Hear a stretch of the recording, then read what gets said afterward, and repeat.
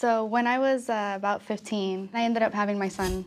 Okay. So my breasts, you know, I breastfed, so they got bigger, they got saggy. And then I had my daughter at 17, and same thing happened. And then I realized, you know, I just want to lift and an areola reduction. So I was like, well, let me venture out to Mexico. What did the doctor say? So he was like, well, you can't just get a lift because your breasts are going to look ugly. Why? You need an implant for the fullness. Okay, what else did he say? You need a tummy tuck, too.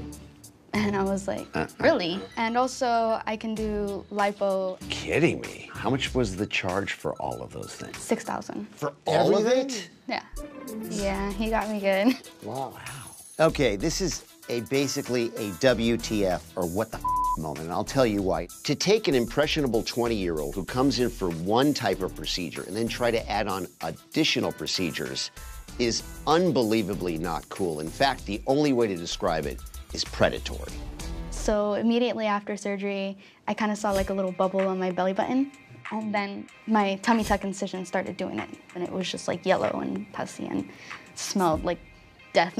Yeah, well, that's what it is. It's tissue death. Started feeling very weak. I was going to school at the time. I skipped class to go to the hospital, and they admitted me. They told me, your doctor didn't clean his utensils right, so all your body is getting infected now. You're gonna need surgery today. So you were septic. We call that septic, where the bacteria in your blood. Bacteria in your blood, where the infection is seeded into your general cardiovascular system. Did she seem really sick? Yes. She seemed out of it. Totally out of it. Yeah. That's sepsis. They told me they were gonna do a debridement, but I didn't know, like... What that meant?